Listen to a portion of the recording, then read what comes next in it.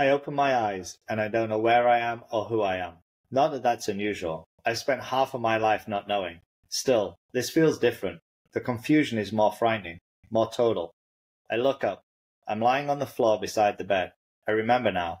I moved from the bed to the floor in the middle of the night. I do that most nights. Better for my back. Too many hours on a soft mattress causes agony. I count to 3, then start the long, difficult process of standing. With a cough and a groan, I roll onto my side. Then I curl into the fetal position. Then flip over onto my stomach. Now I wait, and wait, for the blood to start pumping. I'm a young man, relatively speaking, 36, but I wake as if I'm 96. After 3 decades of sprinting, stopping on a dime, jumping high and landing hard, my body no longer feels like my body, especially in the morning. Consequently, my mind doesn't feel like my mind. Upon opening my eyes, I'm a stranger to myself. And while again this isn't new, in the mornings it's more pronounced. I run quickly through the basic facts. My name is Andre Agassi. My wife's name is Stephanie Graff. We have 2 children, a son and a daughter, 5 and 3. We live in Las Vegas, Nevada, but currently reside in the suite at the Four Seasons Hotel in New York City, because I'm playing in the 2006 US Open. My last US Open. In fact, my last tournament ever. I play tennis for a living, even though I hate tennis. I hate it with a dark and secret passion, and always have. As this last piece of identity falls into place, I slide to my knees and whisper, "Please let this be over." Then I say, "I'm not ready for this to be over." And this is a paragraph from the book we're going to talk about today, Open by Andre Agassi and ghostwritten by J.R. Mulringer. Wonderful. But before we get to that book, first of all, I'd like to welcome you all to Performers. Now, this is the podcast that takes you inside the minds of the world's most extraordinary athletes, coaches, and performers. We're your hosts. I'm Dr. Greg Young, and you've just heard from Dr. Duncan Simpson. And as sports psychology experts, we'll guide you through the pages of autobiographies, revealing the mindsets, strategies, and habits that propelled the world's best to the pinnacle of their fields. So, Duncan, what is it about this book that made you want to start with it? Yeah, I've decided to start this podcast with my all-time favorite autobiography, Open, as I mentioned. Those not familiar with Andre Agassi, one of the all-time great tennis players, over 31 million in career earnings, 61 titles, 8 Grand Slams, an Olympic gold medal. He's an inductee into Tennis Hall of Fame. But this story is so much more. It's an amazing autobiography. It is about tennis, but it's also about celebrity romances. It's about his wigs.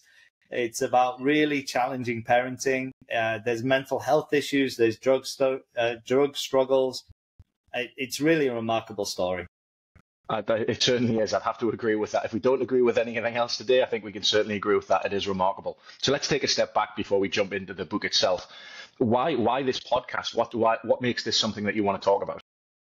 There's a lot of podcasts out there, isn't there, Greg? But where can we add value? Well, I was inspired to do this podcast. I've been a long-time listener to the Brilliant Founders podcast by David Sendra. And what David does is he breaks down autobiographies of the world's best founders, the founders that have shaped the business world, from Jeff Bezos to Elon Musk, etc.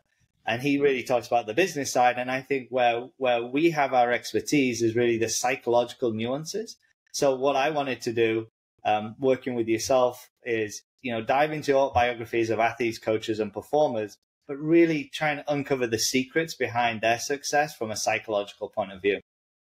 That's wonderful, and I think anyone that's interested in maximizing performance, getting a little bit better at what they want to do, or just overall improving their mental processes and their well-being and those sort of things, there's a wealth of information that you can learn from there. So if you're interested in joining us on this journey and looking to unleash your full potential, feel free to join us on exploring these psychological secrets. Don't forget to click like and subscribe and stay updated on every episode that we've got. So shall we jump in? Yeah, let's jump right in. As Beautiful. That opening paragraph says, we kind of the book starts with Andre waking up just before his second round match in the 2006 US Open, which is his last match.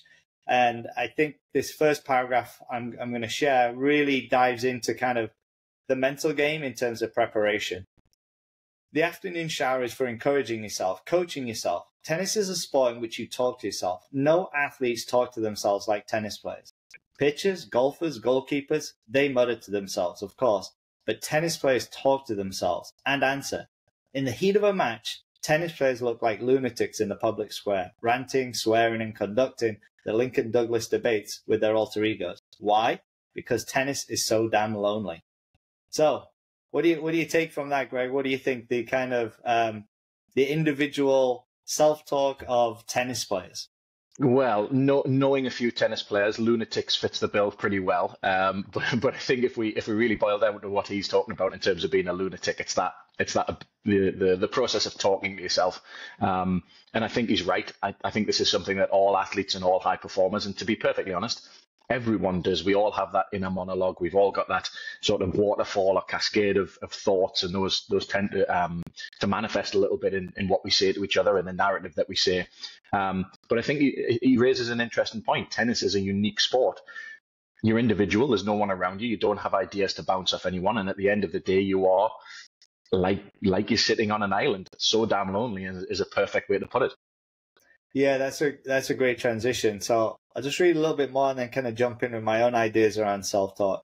He says, only boxers can understand the loneliness of tennis players, and yet boxers have their conmen and managers. Even a boxer's opponent can provide a kind of companionship, someone you can grapple with and grunt at. In tennis, you stand face-to-face with an enemy, trade blows with him, but never touch him or talk to him or anyone else. The rules forbid tennis players from even talking to their coach while they're on court. People sometimes mention track and field runners as a comparable lonely figure, but I have to laugh.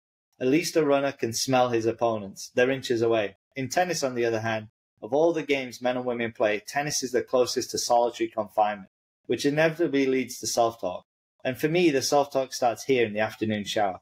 This is when I begin to say things to myself, crazy things, over and over, until I believe them.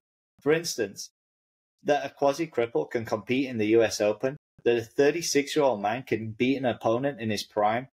I've won 869 matches in my career, 5th on the all-time list, and many of those were won during the afternoon shower.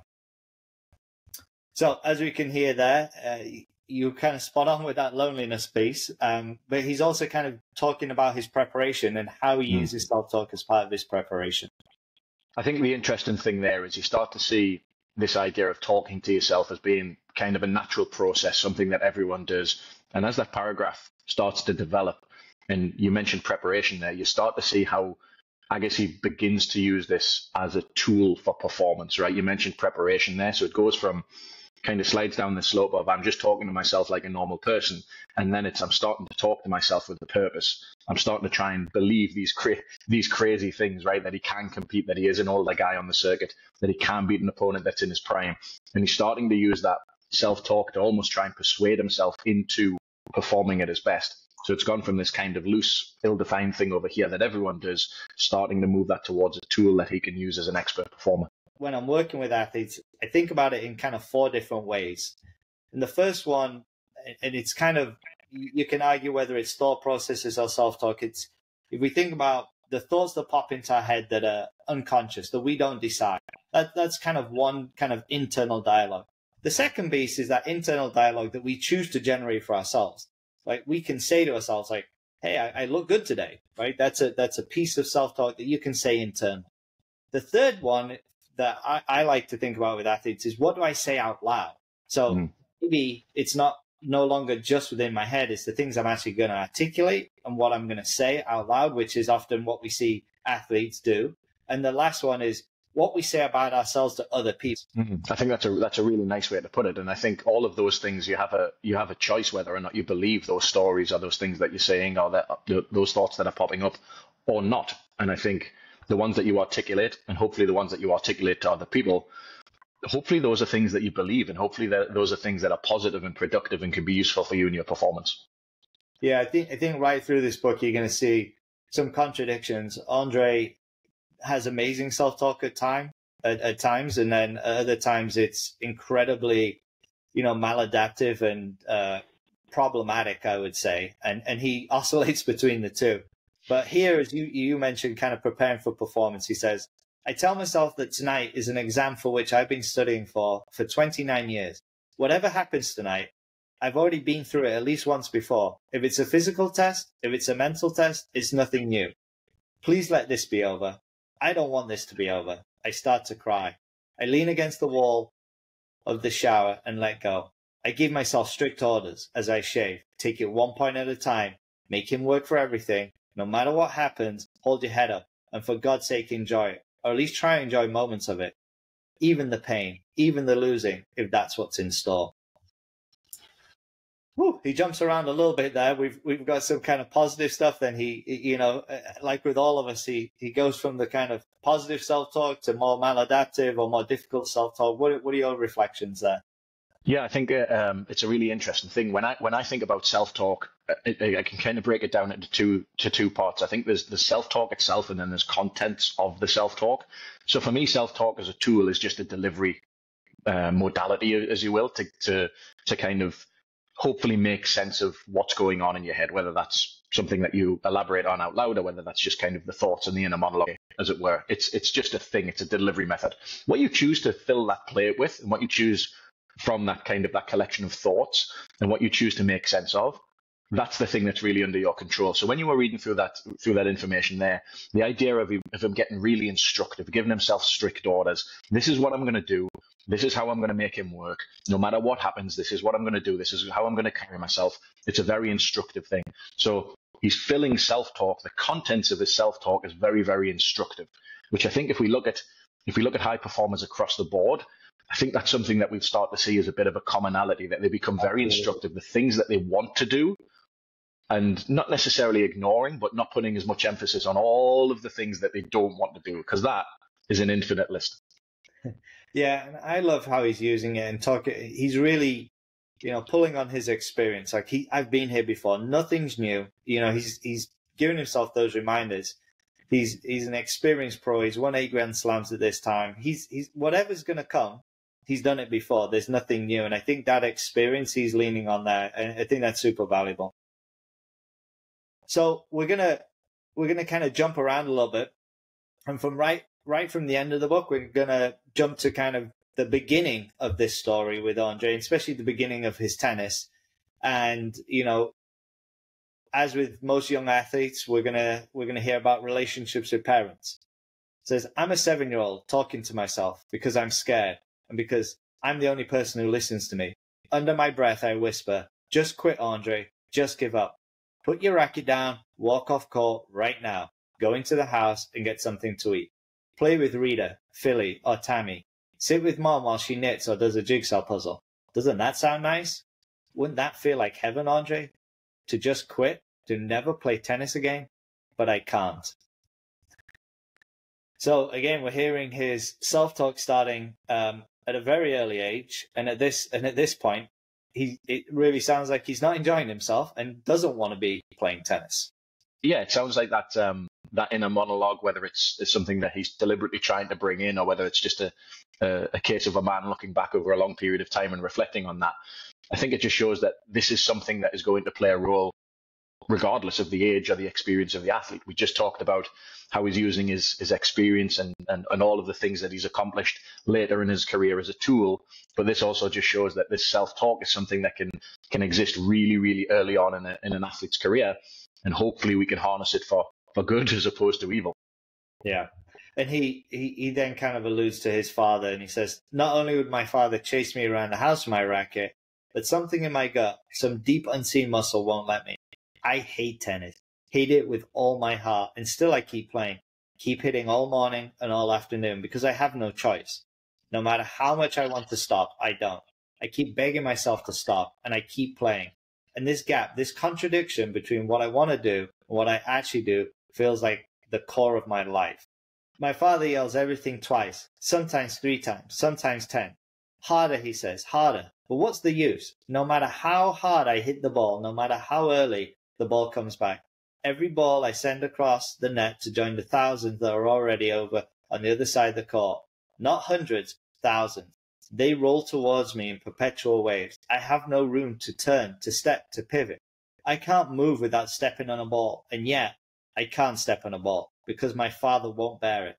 Step on one of my father's tennis balls and he'll howl as if you stepped on his eyeball.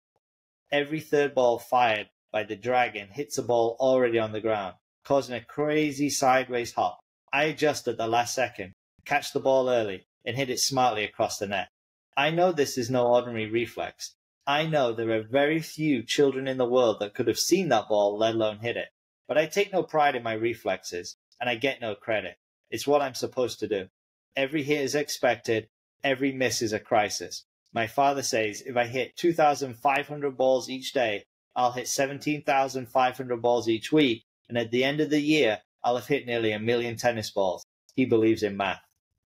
Oh, so some interesting kind of coaching approaches there.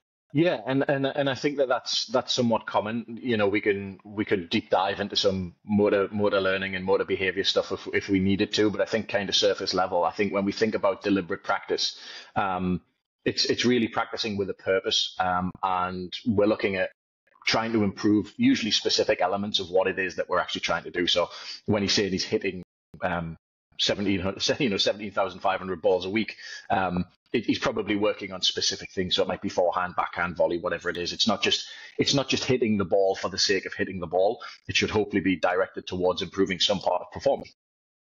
Yeah, I mean, I think something that we'll hear throughout these podcasts will be that concept of repetition. And without doubt, to get good at something, repetition has to be part of it. Now, repetition in itself, it doesn't have to be repetitive. Repetitive is you have that emotional connection with something, and it becomes very, drab and something we don't want to do. But repetition and doing something over and over again, whether it's kicking soccer balls or hitting tennis balls, or whether it's skiing down a mountain, whatever it might be, repetition is a crucial part of a young athlete's development. And if you don't put in a lot of time, you're not going to, compare to your peers, and you're going to have that practice deficit. So if, there's other tennis players around the world that are hitting, 2,500 balls a day, and Andre's hitting 100, well, he's going to have a practice deficit.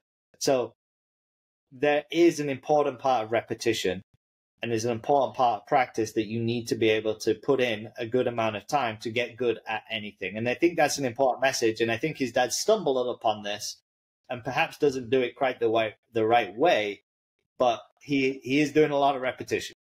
And he moves on and he says, I often think about how I can stop thinking. I wonder if my father yells at me to stop thinking because he knows I'm a thinker by nature. Or with all this yelling, has he turned me into a thinker?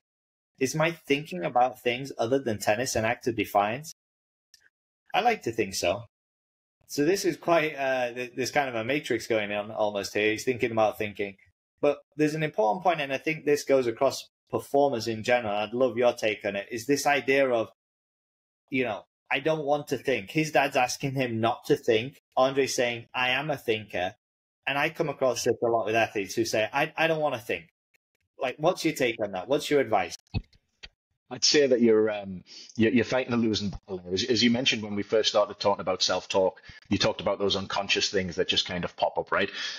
That is the nature of consciousness, that things are going to enter our mind and we have very, very little control over what they are, when they are, how they are.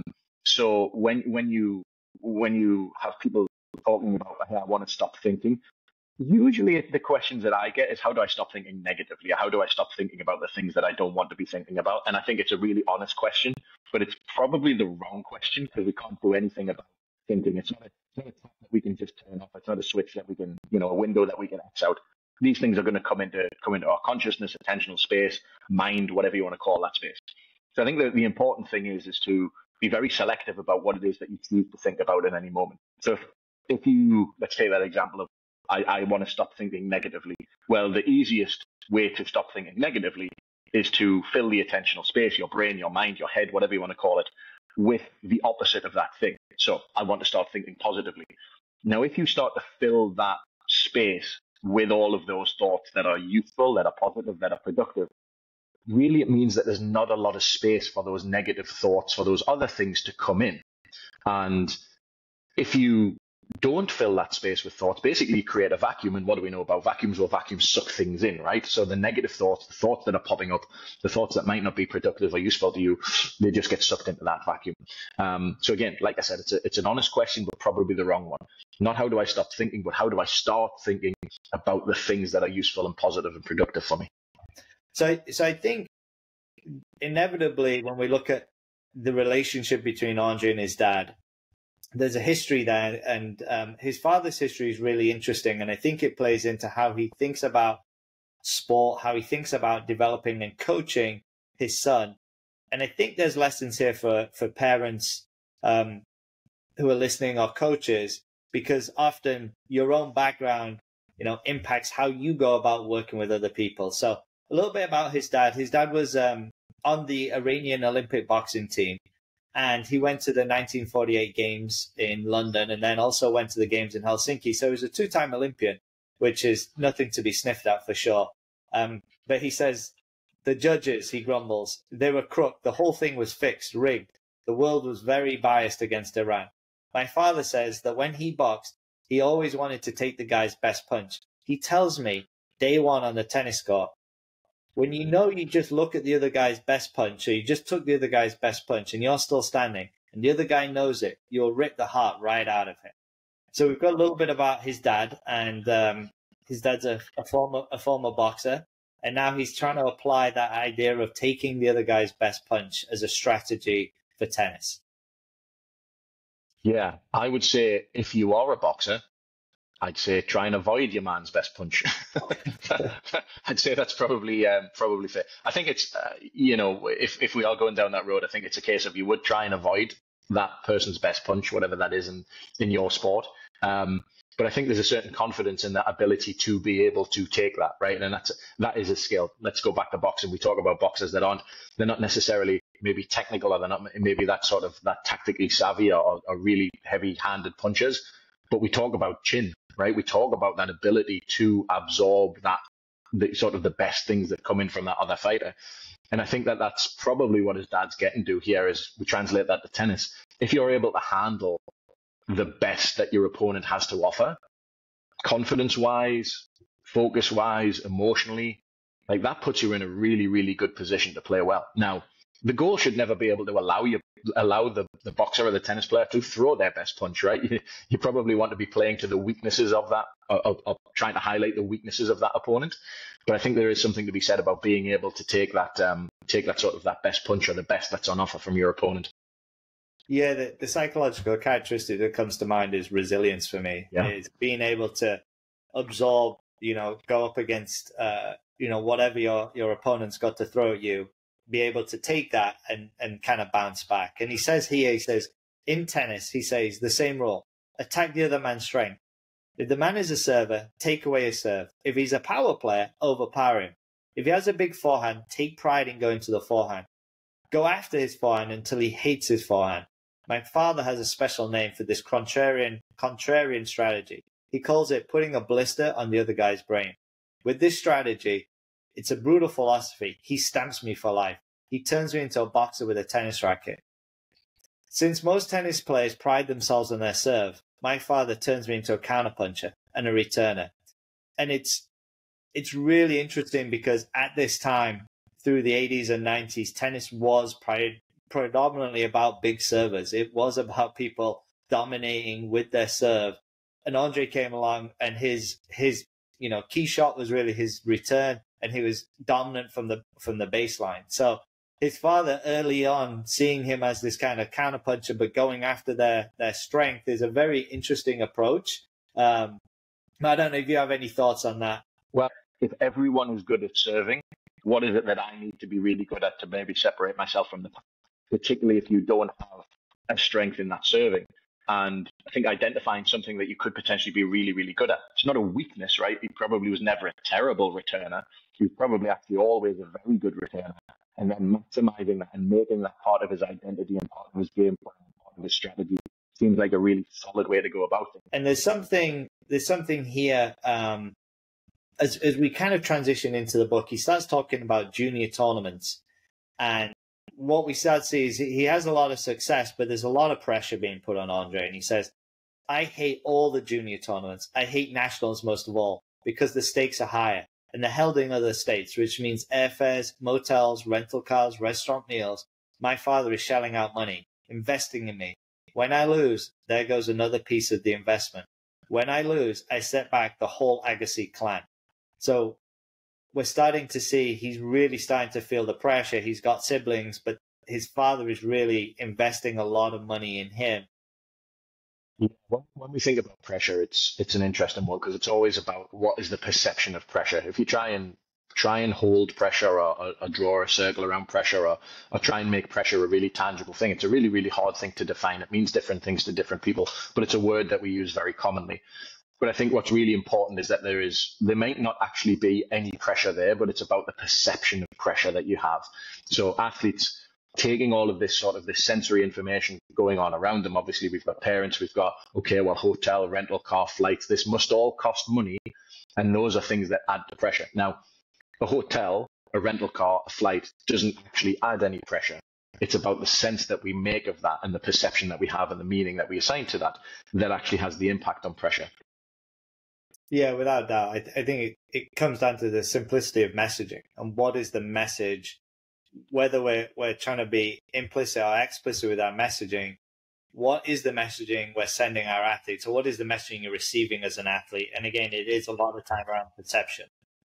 So Andre, he said, if I could play another sport, I'd play soccer instead of tennis. I don't like sports, but if I must play a sport to please my father, I'd much rather play soccer. I get to play 3 times a week at school, and I love running on the soccer field with the wind in my hair, calling for the ball, knowing the world doesn't end if I don't score. The fate of my father, my family, or planet Earth doesn't rest on my shoulders. If the team doesn't win, if it's the whole team's fault, and no one will yell at me. Team sports, I decide, are the way to go. So we hear this a lot. What's the difference between the pressure of a team sport athlete and an individual sport athlete?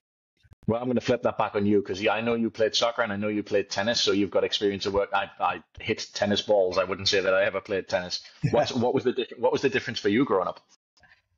I mean, I definitely feel with a team sport, as many listeners could attest. I think there's that shared responsibility. There's very rarely when a team loses that it's down to one single individual. You know, even if an individual makes a mistake, if we take the game of soccer, that if an individual makes a mistake late in the game, you know, it could contribute to the loss, but it's a collective responsibility. Whereas as a tennis player, an individual sport athlete, there is no one else to look at. There's no one else to turn to. Now, interestingly, some athletes and some individual sport athletes I've worked with like that. They don't like relying on other people. It's that they can't control other people, so they can't control the teammates.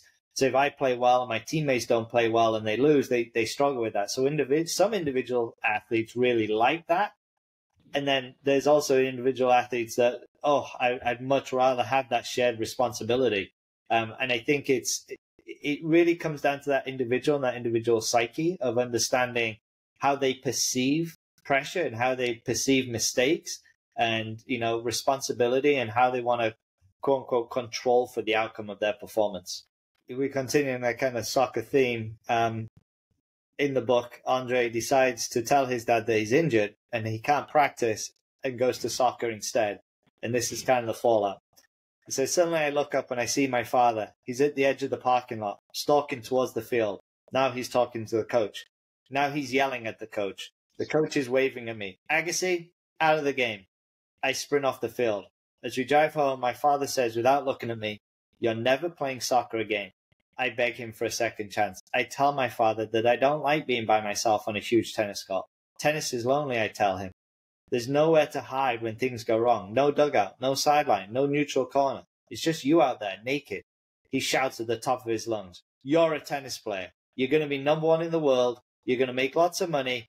That's the plan, and that's the end of it. I think something that kind of struck me when I read this was similarities with the story of the Williams sisters and King Richard. I don't know if you've seen the movie with Will Smith, but definitely Richard Williams had that plan for Venus and Serena from a very early age that they were going to be the best tennis players in the world, and nothing, that was the sole purpose and the sole path that they were on. And you hear it from his dad. You're a tennis player. You're going to be number 1 in the world. You're going to make lots of money. That's the plan. It's his plan, but that's the plan, and that's the end of it. Now, there's something there. Like, how do you take that? How do you take that from a psychological point of view as a young athlete, knowing that there's someone who's driving you, there's something there that someone believes in you, and this is your path, but also this is your only path. You don't have a say in it. There's a lack of autonomy there. So I think it could be seen as a good thing where there is a person that has a plan and is preparing the path for Agassi or for the athlete here, trying to help them develop and has a really clear understanding of what it is that he wants to do and how he wants to do it, and has a grand vision.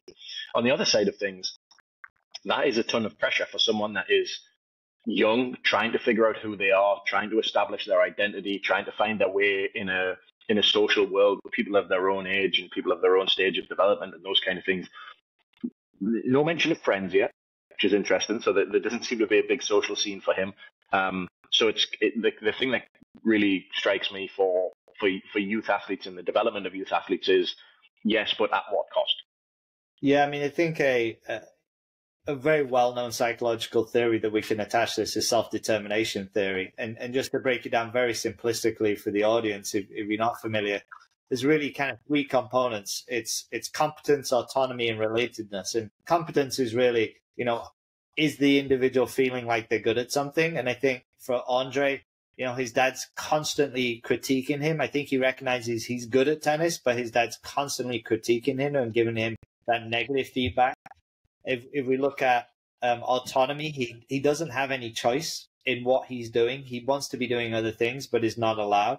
And that relatedness, there's very few mentions of friends. That he doesn't seem to have a big social circle. There doesn't seem to be that connection with others. And that's probably what he, was getting a little bit from soccer. So when we don't have those three components, I think it can make, development and motivation, very poor.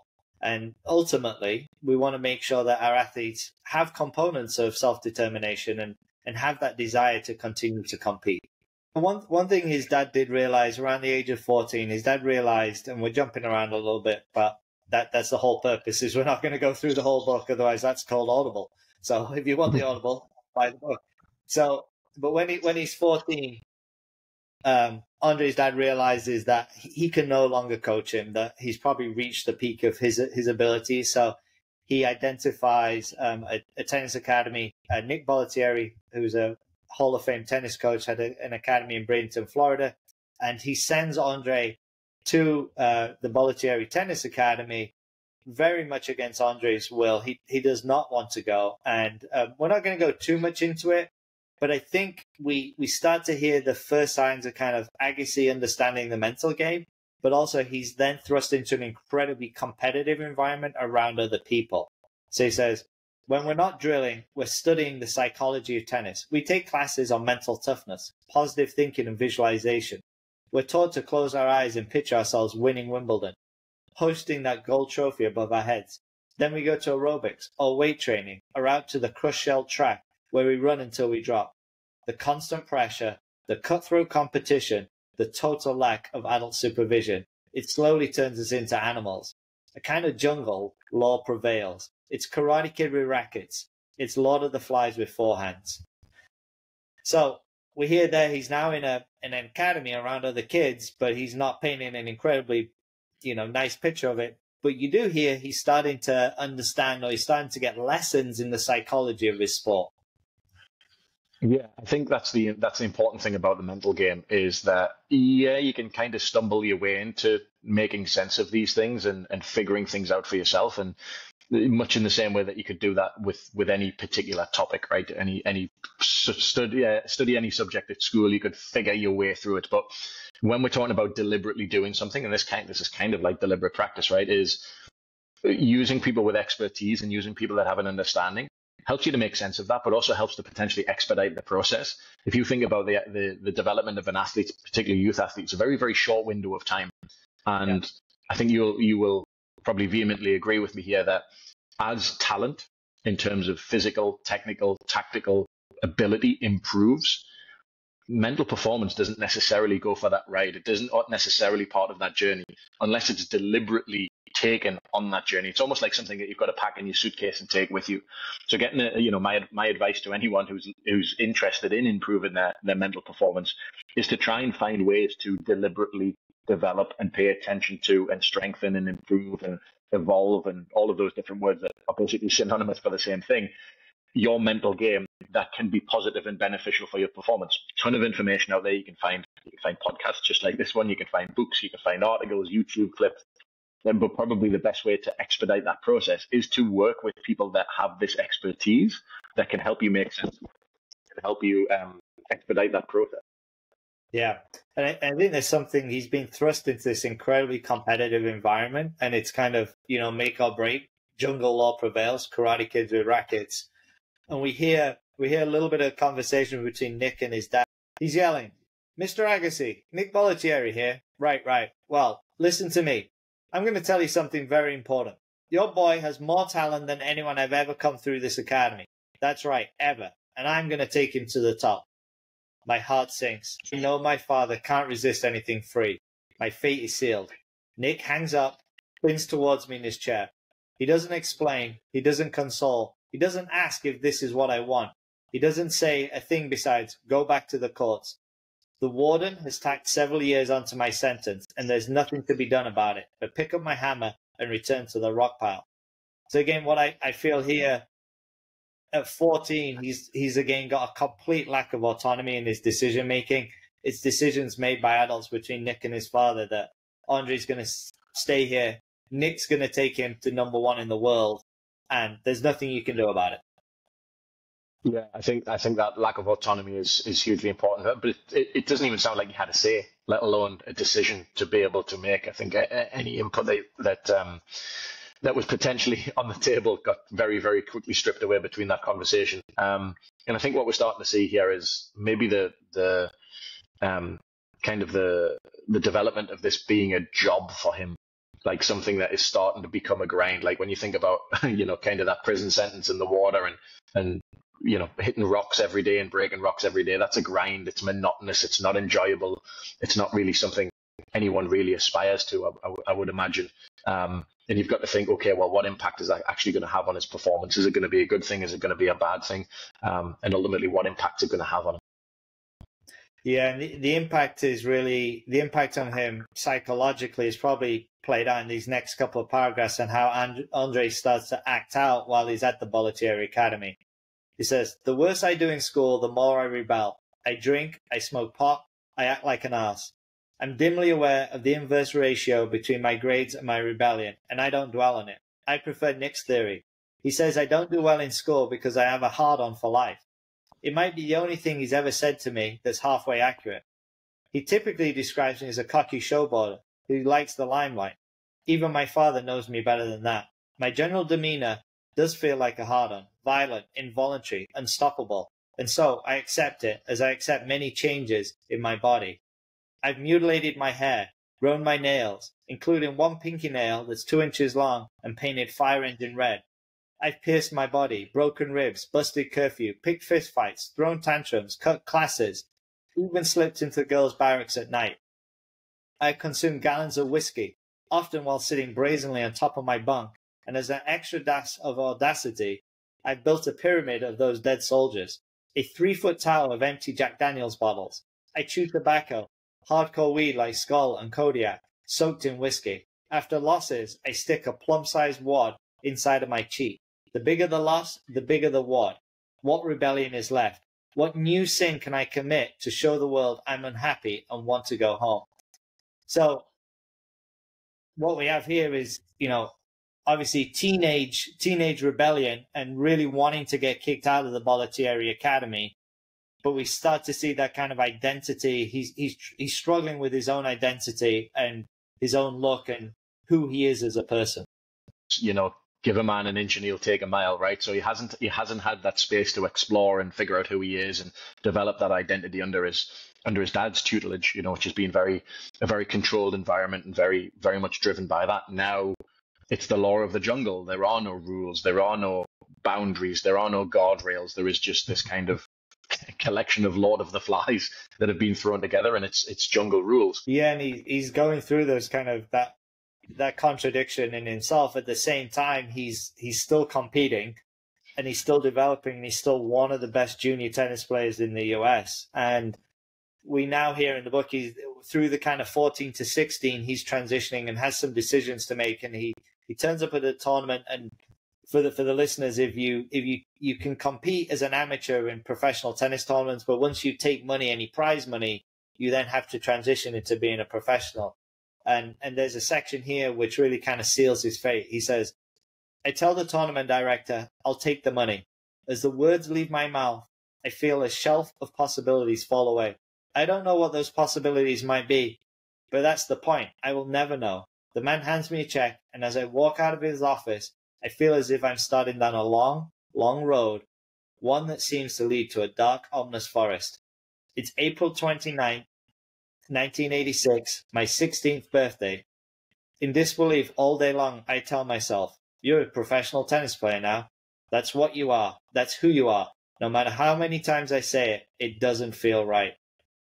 And I think I think what sticks out for me there as this identity is formed around him, or he's formed this identity around himself of tennis is who I am. And we talk a lot about tennis is what you do, it's not who you are, or the sport you do is what you do, not who you are. And right here, he's made that commitment. Once he takes that check, it's kind of that pole in the sand, whatever you might say, the flag in the sand, whereby there's no way to go back. He's committed. He's a professional tennis player.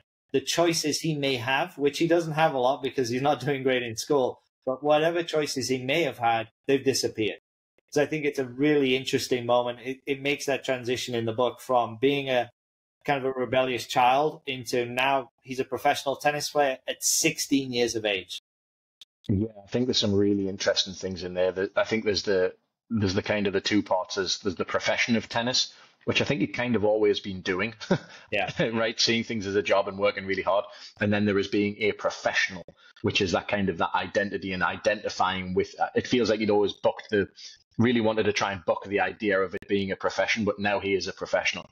I think the other thing that you mentioned there, which I think you hit the nail right on the head there, is that when we aren't the things that we do, conversations that I have with coaches and with players and athletes in all different sports is when I ask them what they do for a living, they might say, oh, I'm a tennis coach, or I'm a soccer coach, or I'm a golfer. And while that is true, the way that I like to try and challenge them to start thinking about themselves is that they're not that thing. They are a person that coaches golf, that coaches soccer, that plays tennis, and always, start to kind of have that person-centered language around who they are and their identity. I think there's long-term implications of that, not necessarily identifying with what you do so much that it becomes so much of a part of your identity and career transition, but we're jumping the gun there a little bit. But as soon as you start to recognize and start to think about yourself and your identity and your structure in a slightly different way, that can be more positive. Very much here, he is identifying as a professional tennis player, not as a person that plays professional tennis. And I think obviously that has positive and negative impacts as he goes through his career. Yeah, we'll absolutely touch on kind of fame and how fame also plays into that. I think there's this really interesting paragraph I pulled out with regards to playing down to your opponent. And I think this concept can really resonate with people who are listening. So I'd love your take on this. He says he's now a professional and he's playing, I think, on the challenger level, which is the level before ATP. And he says, my opponent is bad, which puts me at a disadvantage. I'm at my worst against lesser opponents. I play down to their level. I don't know how to maintain my game while adjusting for my opponent, which feels like inhaling and exhaling at the same time. Against great players, I rise to the challenge. Against bad players, I press, which in tennis terms means not letting go of not letting things flow. Pressing is one of the deadliest things you can do in tennis. So this concept of playing down to your opponent's level, I'm sure you've seen that in your time working with athletes. I'd love your take on that. I've probably done it as well as playing in my sporting career.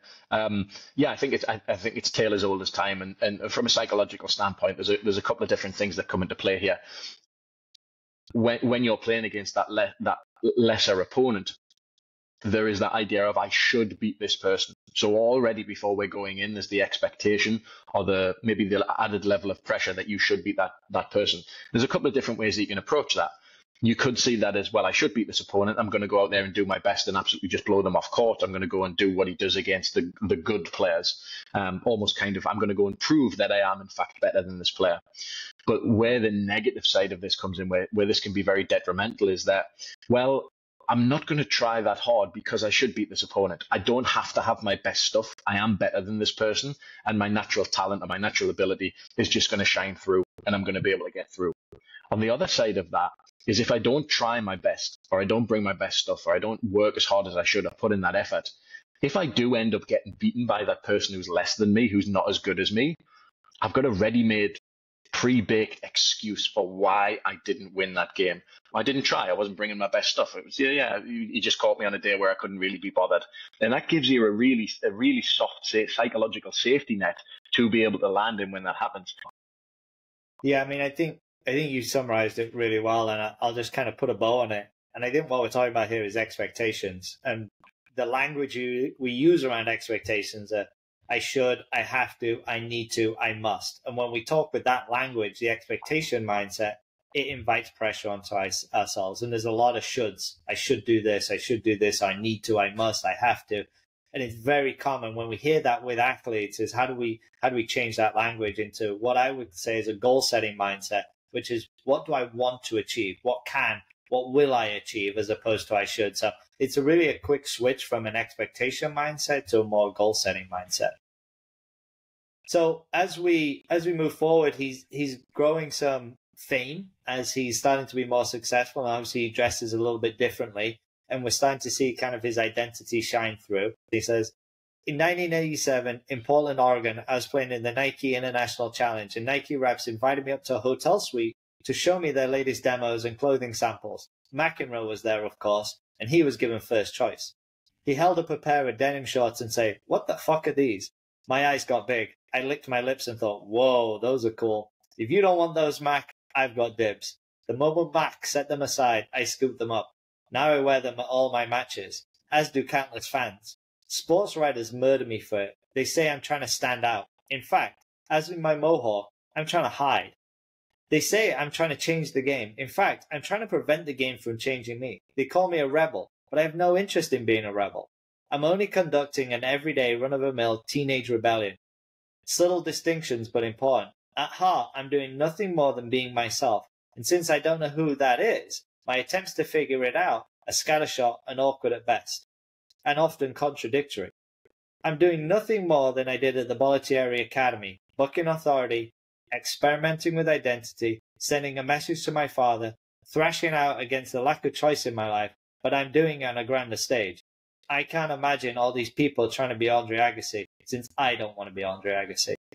I think that's one of my favorite paragraphs in the book. McEnroe sets aside a pair of denim shorts, and Agassi picks them up and sees them completely differently. Like, whoa, these are awesome. But as you hear, the question is, and this is what everyone who's listening wants to know, is, did you have a pair of those shorts growing up as a tennis player? I always wanted them. I never got them. They also had some the tight kind of lycra shorts underneath, and my legs the neon colors. They never. My legs were too skinny. They never filled the cycling shorts underneath. Man, that's an opportunity missed. I would have paid money to see that photo. So he's pretty aware of that identity piece. He's trying to figure himself out. Obviously, he's still a young man at this stage. And one of the kind of a key moment in the setting of an image is he gets hired on by one of his big corporate sponsors, Canon, to do a photo shoot. The driver puts me in a white suit and then drives me up to the front portico in a white Lamborghini. Step out of the car, he says. Turn to the camera, lower your sunglasses and say, "Image is everything." Image is everything? Yes, image is everything. Overnight, the slogan becomes synonymous with me. Sports writers liken me to my inner nature, my essential being.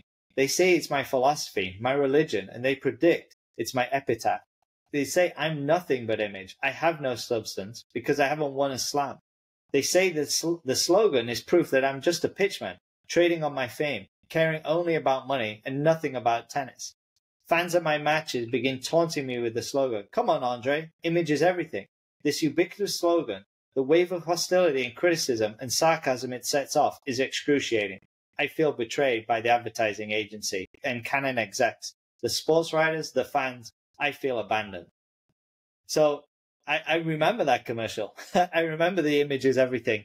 And I think if you ask people growing up what they remember about Andre Agassi, images, everything is something that was front and center. And again, it's that persona that was put out there. But in reality, he's saying that's nothing like me. I don't want to be the guy with driving the white Lamborghini, and I'm all about image. He's saying I'm the complete opposite. I think, first of all, props. That's a great slogan for a camera company. Yeah. Image is everything. That's phenomenal. But yeah, it's an interesting one because it's again him wrestling with what is and what isn't authentic with him. Yeah, and I think that lack of control kind of leads into this next kind of phase of his career where he starts to surround himself by the people he wants to be around on a daily basis. And the term potentially is entourage.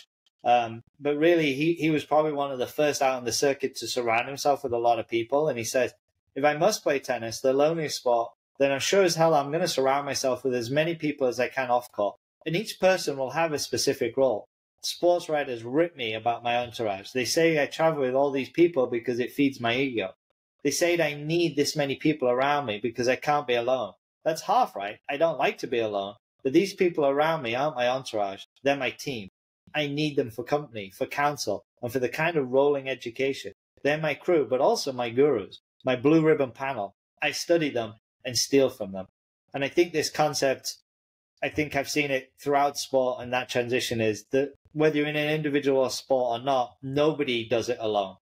That everybody on their way to the top needs a team of people around them, even if they're in an individual sport.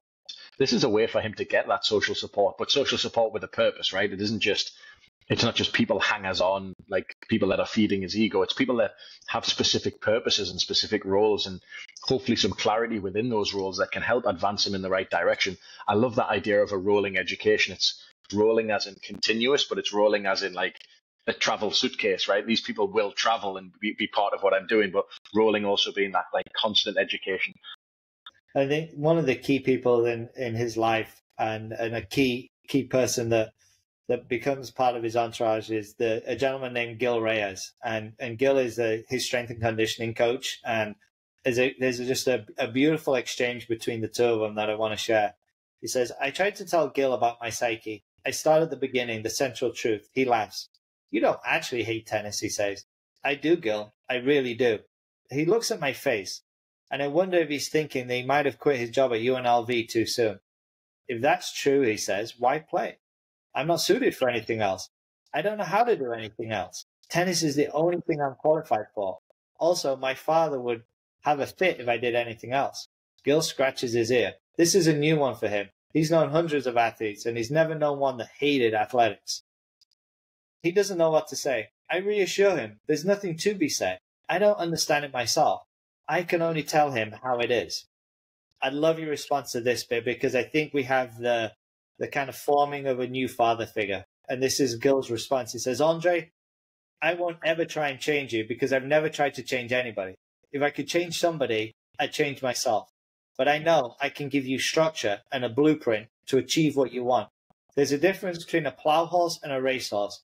You don't treat them the same.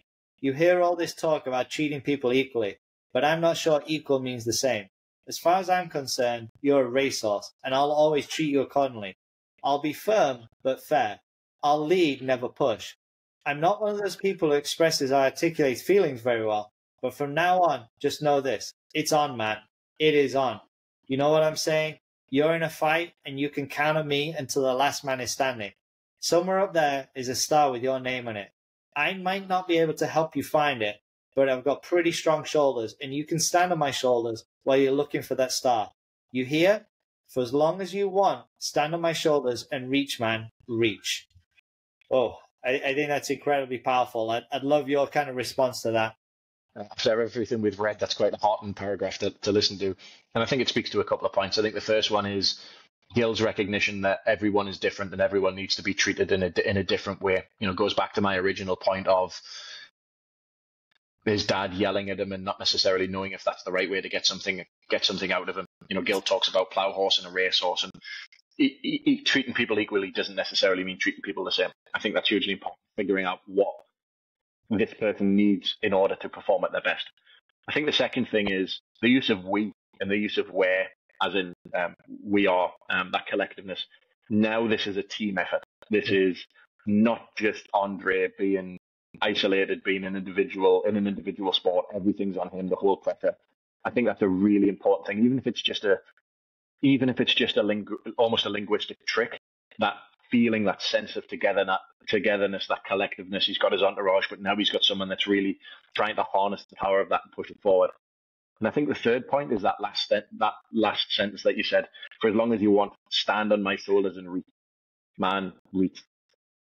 And I think that's really quite literal and quite figurative in the sense of support, like standing on my shoulders for literal support, but also knowing that he is there for support to try and help propel him to the heights that he wants to reach for.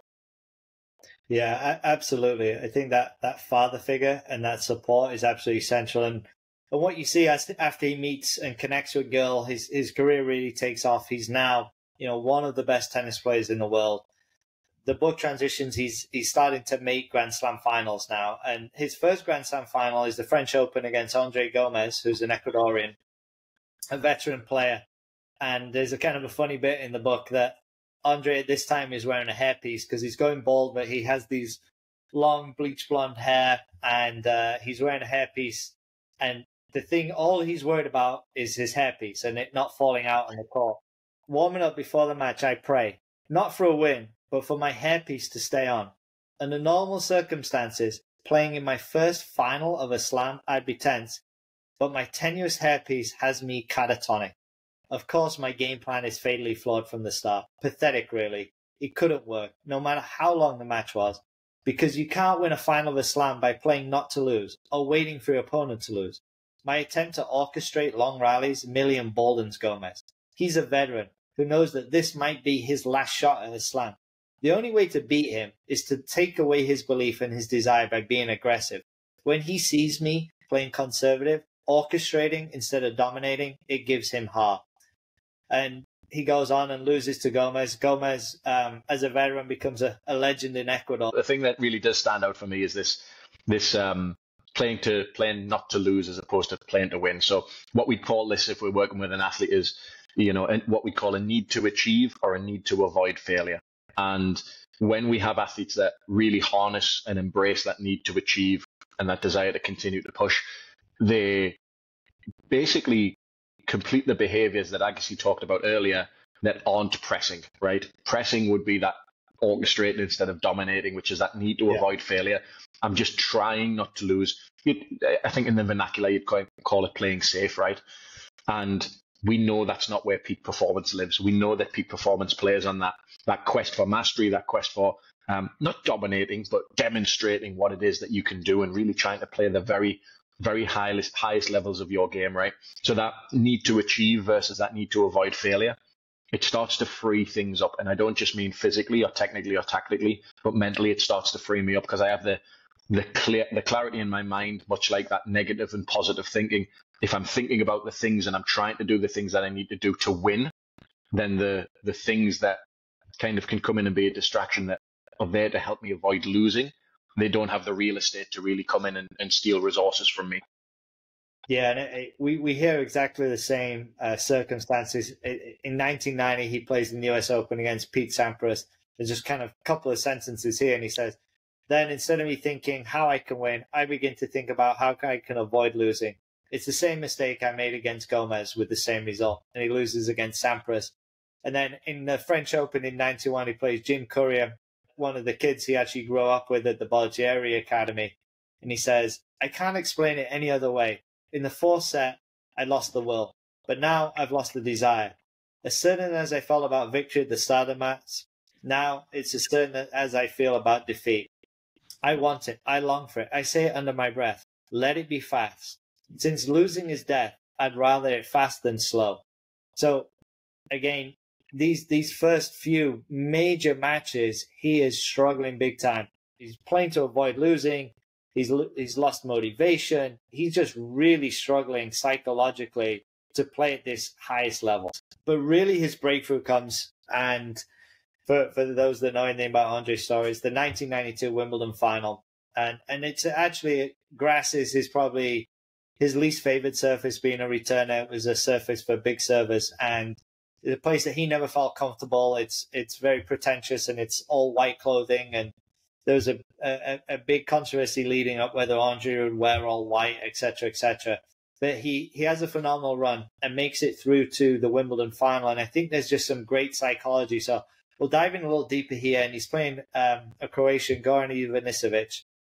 And we're going to jump to the fifth set. So it's been a titanic battle. And it says, as the fifth set begins, I run in place to get the blood flowing. And I tell myself one thing: you want this. You do not want to lose. Not this time. The problem in the last 3 slams was that you didn't want it enough, and therefore you didn't bring it. But this one, you want it. So this time you need to let Ivanisevic and everyone else in this joint know you want it. So we hear a very different internal dialogue as he starts the fifth set. Anything to kind of reflect on here? I think the important thing is that he didn't not want the other slams, but I think he's starting to harness the way that he talks to himself and his thought process and really direct it towards a clarity of purpose here. Yeah, and he says, now Ivanisevic is serving 4-5. He double faults twice. He's down love 30. He's cracking under the strain. I haven't broken this guy in an hour and a half, and now he's breaking himself. He misses another first serve. He's coming apart, and I know it. I see it. No one knows better than me what it looks like to come apart. I also know how it feels. I know precisely what's happening inside Ivanisevic's body. His throat is closing. His legs are quivering. But then he quiets his body and hits a second serve to the back of the box. A beam of yellow light that barely nicks the line. A puff of chalk shoots up as it hits the line like an assault rifle. Then he hits another unreturnable serve. Suddenly, it's 30 all. He misses another first serve, makes the second. I crush a return. He hits a half volley.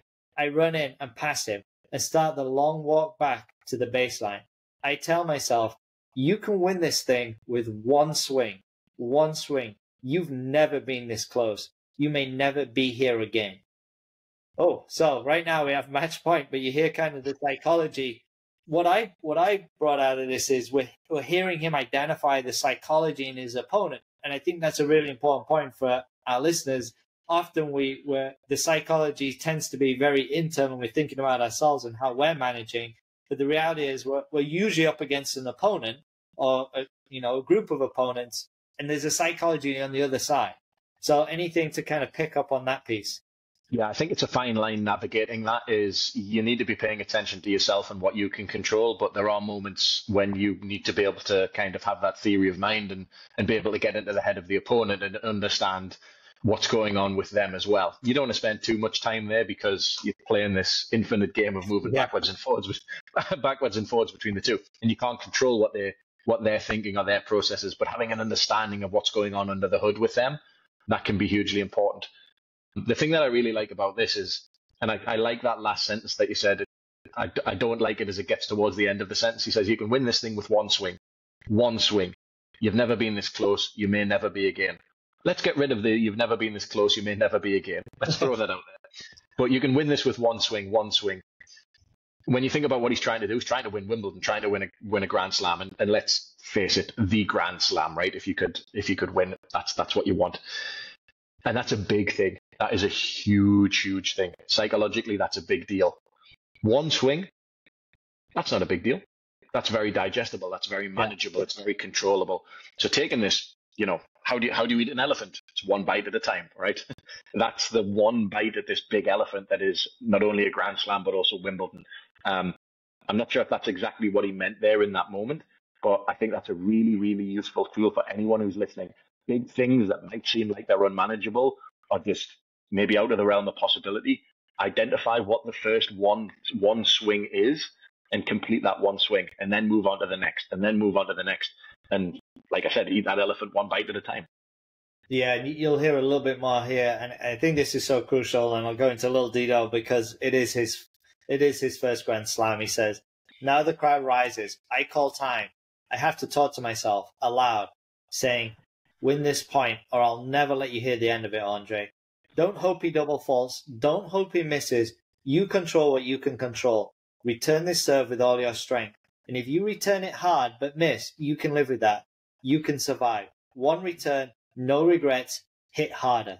He tosses the ball, serves to my backhand. I jump in the air, swing with all my strength, but I'm so tight the ball to his backhand side has mediocre pace. Somehow he misses an easy volley. His ball smacks the net, and just like that, after 22 years and 22 million swings of a tennis racket, I'm the 1992 Wimbledon champion. I fall to my knees. So again, we have kind of that dichotomy in his self-talk. Some of it we probably love, some of it we probably don't love so much. But the bit that stood out for me is that, you know, return it with all your strength, and if you can return it and do your absolute best, you can live with that. Like, you can survive. If you give it everything you've got, you can survive. And he says, no regrets, hit harder. That's the bit that stands out. It's that the opposite to how he was trying to play in the French Open and the US, and again in the US Open, is that willingness to go for it in that big moment. There's a lot of things at play here. But in these pressure moments, and this is sort of the pinnacle of pressure for tennis players, right, is having a clear idea of what it is that you want to do as opposed to what you don't want to do. So he talks about don't double fault, don't hope he misses.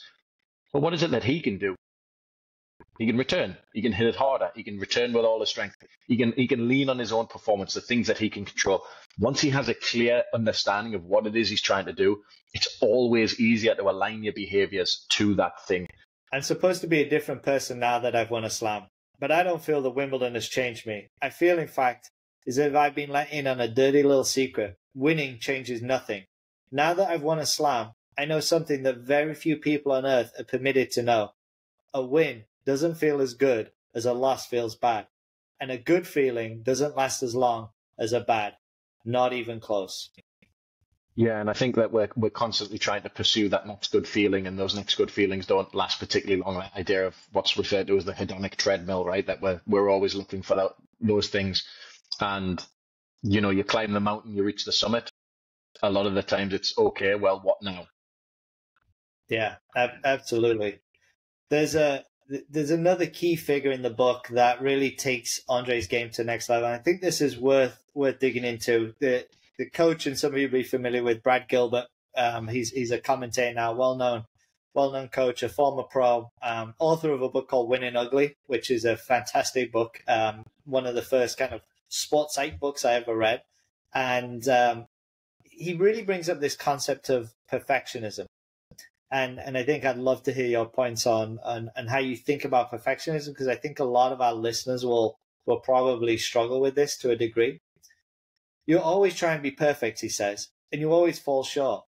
It fucks with your head. Your confidence is shot. And perfectionism is a reason. You try and hit a winner on every ball. You just need to be steady, consistent, meat and potatoes.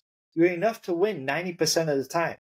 Stop thinking about yourself in your own game, and remember the guy on the other side of the net has weaknesses. Attack his weaknesses. You don't have to be the best in the world every time you go out there. You just have to be better than one guy.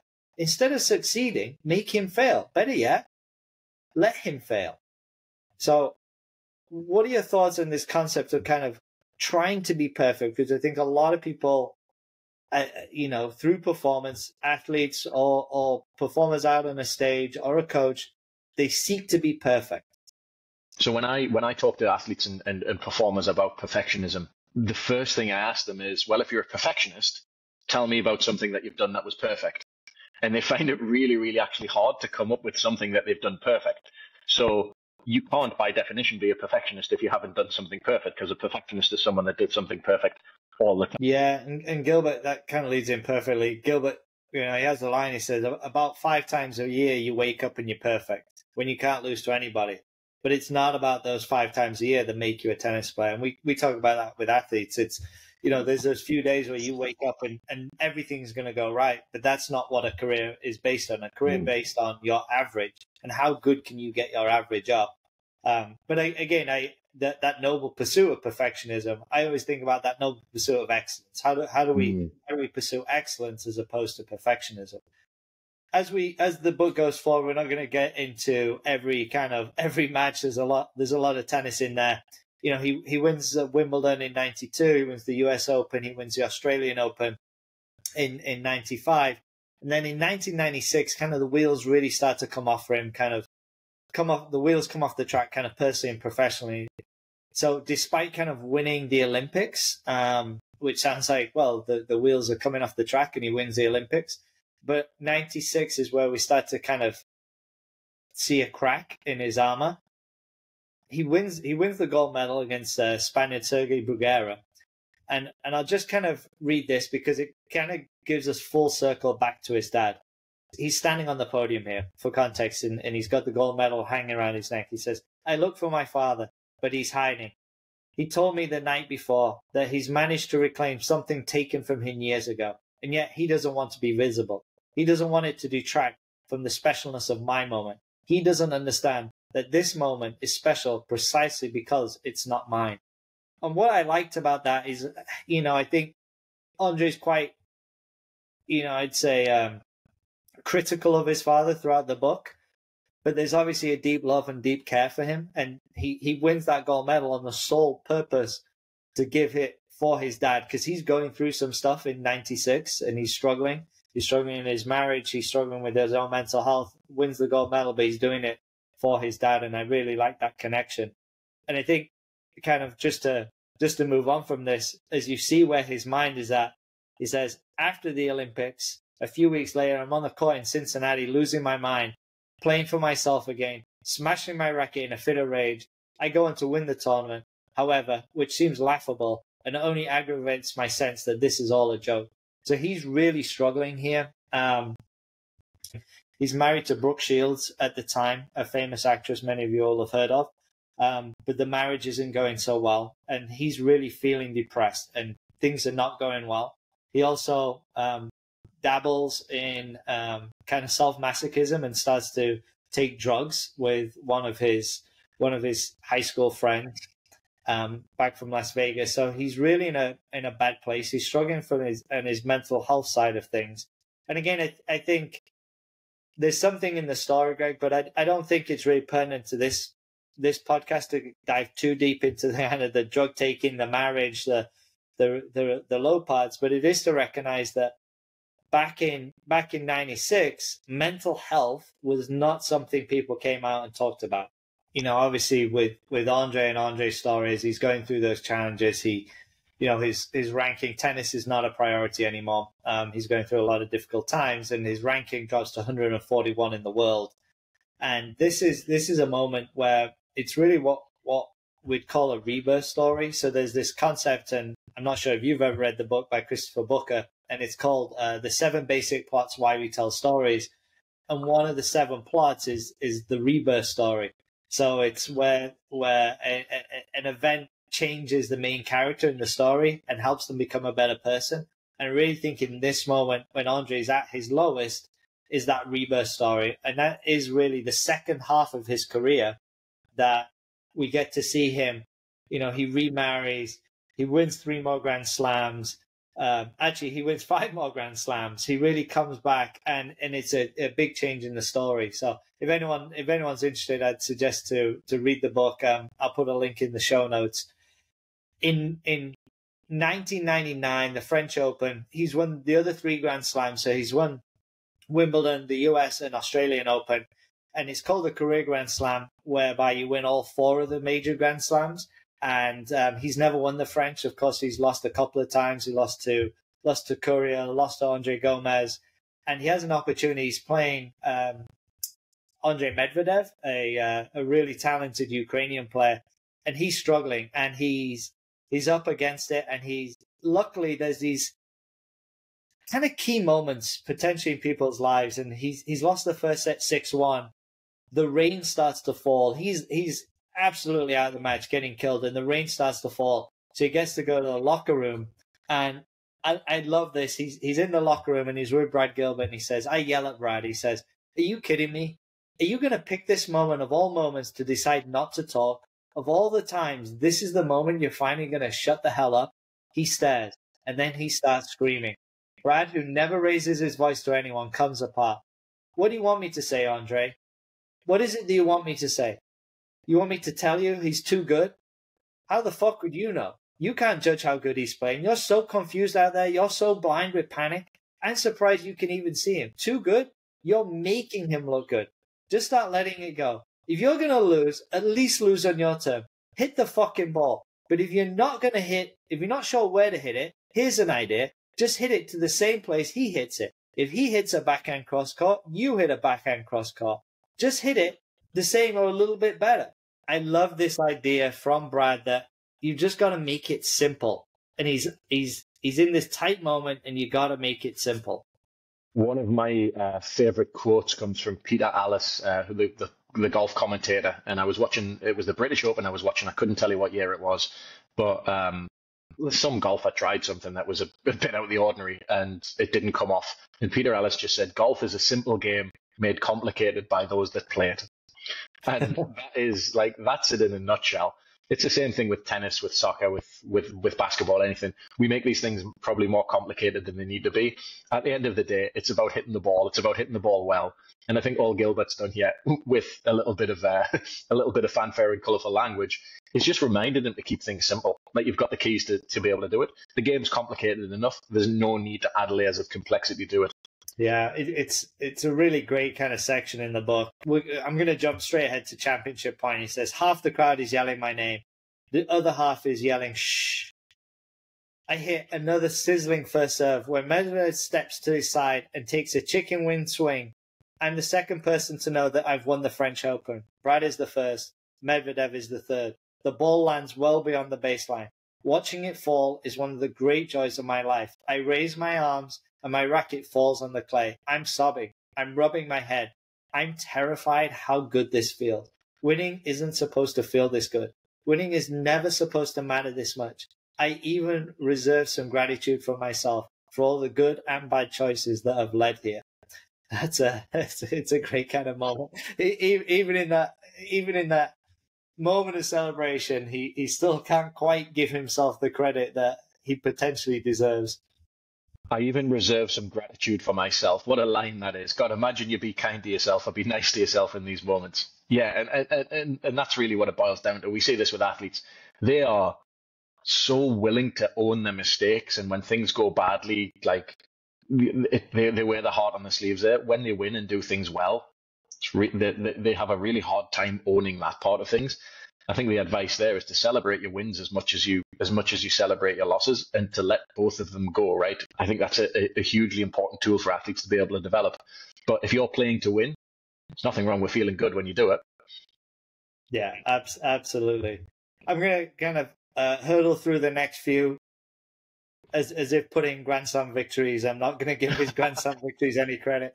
But he goes on, he wins the 1999 US Open. He wins a couple of Australian Opens. And during this time, again, I'm not going to get into it too much. It's an important part of this story, but marries Steffi Graf, one of the greatest female tennis players of all time.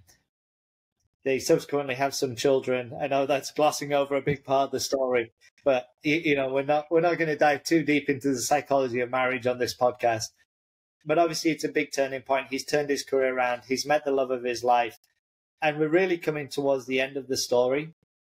And I think this is a nice part. It's setting the scene in the 2006 where the book opened. We're back at the US Open, and it's before the Marcus Baghdadis match where the book opened up. And he says, I'm hobbling through the lobby of the Four Seasons the next morning when a man steps out of the shadows. He grabs my arm.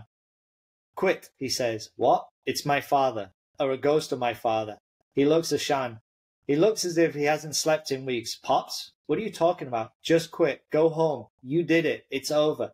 He says he prays for me to retire. He says he can't wait for me to be done so that he doesn't have to watch me suffer anymore. He won't have to sit through my matches with his heart in his mouth. He won't have to stay up till 2 a.m. to catch a match from the other side of the world so that he can scout some new wonder boy that I might have to face soon. He's sick of the whole miserable thing. He sounds as if, is it possible? Yes, I see it in his eyes. I know that look. He hates tennis, he says. Don't put yourself through this anymore. After last night, you have nothing left to prove. I can't see you like this. It's too painful. I reach out and touch his shoulder.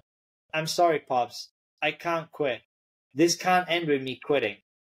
I think this is kind of a nice full circle with his dad, that his dad's just begging him to quit. Whereas we saw him as a 7-year-old that, Andre wanted to quit and there was no chance that no chance that his father would let him quit. I don't know if there's anything you want to dig into there.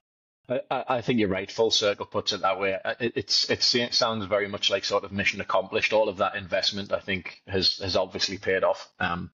In terms of his tennis. Yeah, and I'm going to close the kind of quotes from the book here. So after he wins against Baghdadis, he then plays in the third round against Benjamin Becker. And this was Andre on court in his post-match interview, and he says to the US crowd, he says, "The scoreboard said I lost today, but what the scoreboard doesn't say is what I have found. Over the last 21 years, I have found loyalty. You have pulled for me on court, and also in life. I have found inspiration. You have willed me to succeed, sometimes even in my lowest moments. I have found your generosity. You have given me shoulders to stand on, to reach for my dreams. Dreams I could never reached without you. Over the last 21 years, I have found you, and I will take you and my memory with me for the rest of my life." And that's where we'll leave the book. If you want to read the full book, please click the link below. And, this is not Audible. We definitely encourage you to read the book. It has a lot more in it. And we're obviously here to dive into the psychology part. So just stay with us for the last couple of minutes. What we're going to do is wrap up what we would say are the 10 big life lessons to take from Andre's story. And then also the lessons that we want to avoid, the things that we want to avoid when it comes to Andre's story. So Greg, you've done a great job throughout this podcast of kind of reflecting on Andre's story. And I'd love to hear from you. Like, what are your key takeaways? What are your key life lessons from Andre's story? I think the first thing is to have and set clear and specific goals. I think once you've got clear and specific goals, what that does is it helps to provide direction, and that helps to feed motivation. So for example, Andre had the goal of winning a match in 28 minutes. That's motivated him to focus and perform at his best. And if you want to know more about that match, you can obviously read the book. Second thing would be to embrace fear and uncertainty. They're part and parcel of natural parts of the journey that we have towards success. They are going to be there. They are inescapable. It's about how you navigate that. So Agassi's experience of feeling scared before one of his major matches shows that actually acknowledging and facing these emotions head on is really, really important for your personal growth. I mean, number 3, to believe in yourself. Self-belief and confidence in your abilities, they're absolutely crucial. So Andre's realization that he needs to be only better than one person in that moment highlights the power of believing in yourself and your capacity and capabilities to be able to succeed. I would say that 4, adaptability is key. Being flexible and agile in the moment is really, really important to navigate different situations and different challenges that you're going to face during your performances, whatever that might look like. I think number 5, learning from your losses. I think a lot of people say that I either win or I lose. I don't like that.